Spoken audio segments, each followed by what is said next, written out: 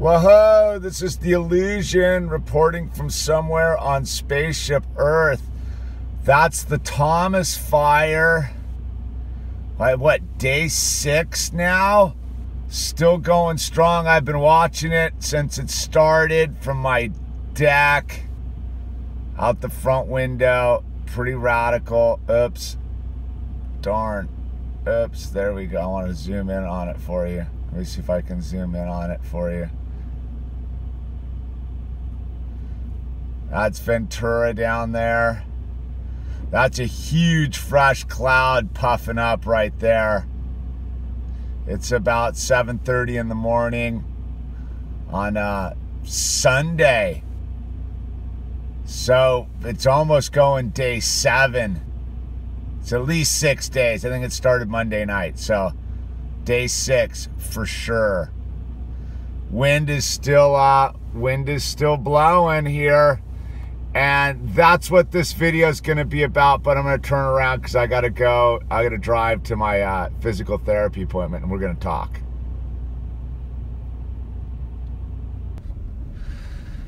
All right, so here we are. I mean, I gotta say it right off the bat. I'm a believer of positivity, that we as humanity can prevail, that everything's going to be all right. And the only reason I'm that guy is because I'm not afraid to look at the problem squarely in the eye. You know, that's the only way my life got better, is when I decided to realize I have a problem with drugs and alcohol and begin to take the steps to proactively fix that problem. And so I look at every step along my life, and it's only when I truly understood that there was a problem that I had to address was I able to fix anything. As I heard it so easily put the other day, if you were stuck out in the middle of a freeway, would you rather be looking at the traffic coming at you or turn your back to the traffic coming at you? And I think it's obvious. You want to look it squarely in the eye. So this geoengineering thing, and I don't want to be an alarmist, but I suppose maybe we should be an alarmist. I really have been, you know, my house where I live up here, I sit on a ridge line at an elevation of about 2,700 feet, 2,500 feet, with a vast view of the sky. And I watch them laying down the grid pattern fairly consistently. So yesterday, they were laying down the grid pattern heavily. Now, the disbelievers can disbelieve, but I don't know why you would be believing what the lying corporate military industrial complex is telling you, what the government's telling you. When have they ever told you the truth? When you can go find credible, factual information explaining exactly what is going on up in the atmosphere. I'm going to hype geoengineeringwatch.org with Dane Wigington. Dude lays it all out, man. That dude lays it all out. Accredited scientists, research, real data, no joke.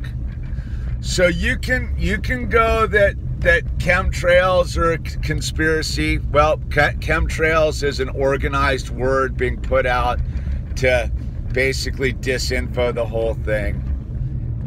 But geoengineering and upper atmospheric aerosol injection, that's really occurring. The patents are there in the United States Patent Office.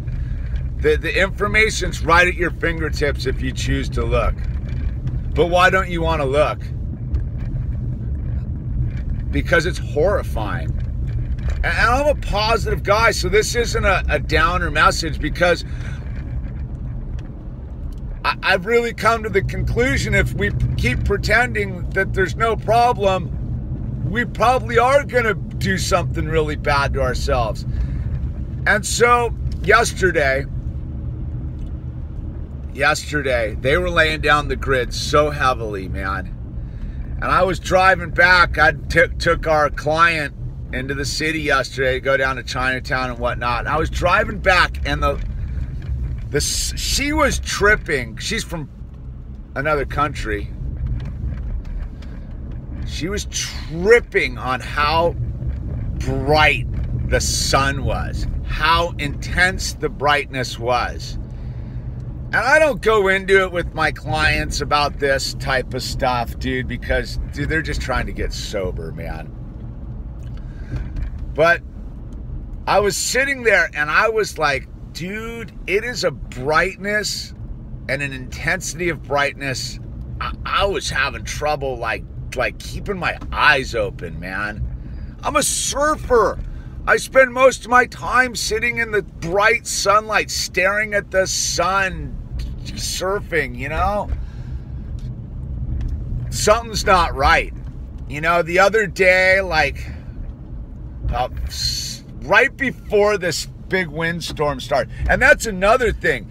If you go to Dane Wigington and check it out, like, this crazy, weird, high pressure ridge is artificial.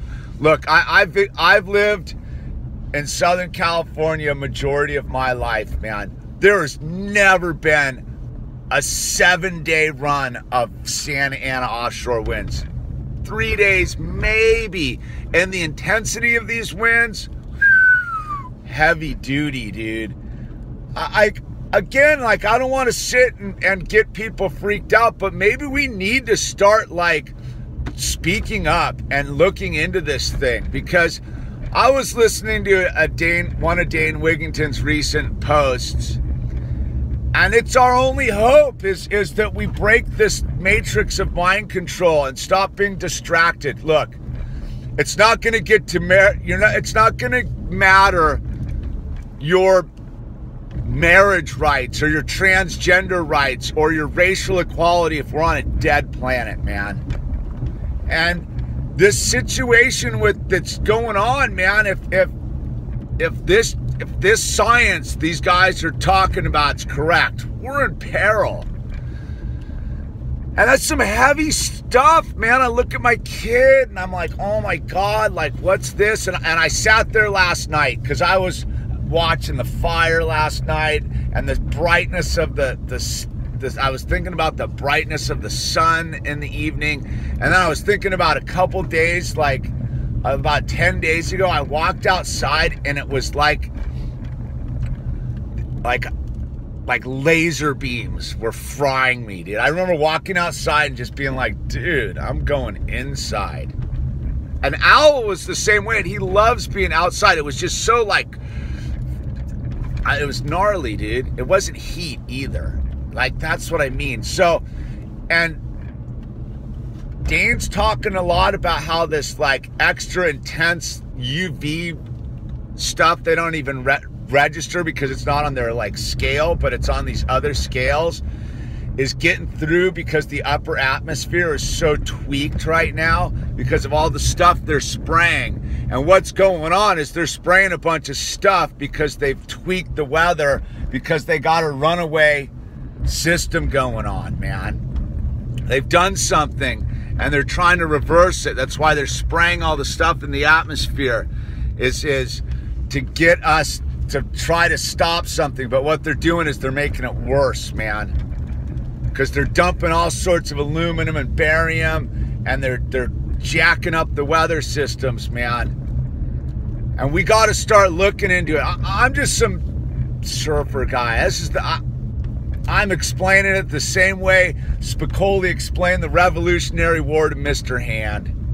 You have to go research yourself. A great place to start, geoengineeringwatch.org. Man, you can keep your head in the sand. You can say I'm a conspiracy theorist. Dude, I sit and watch it, man. I sit and watch it. That's what I do. I'm a stargazer. I'm a sky gazer. I stare and I look at the sky, man. It's my whole life I've been staring at the sky trying to figure out what the weather's going to do so I can surf. And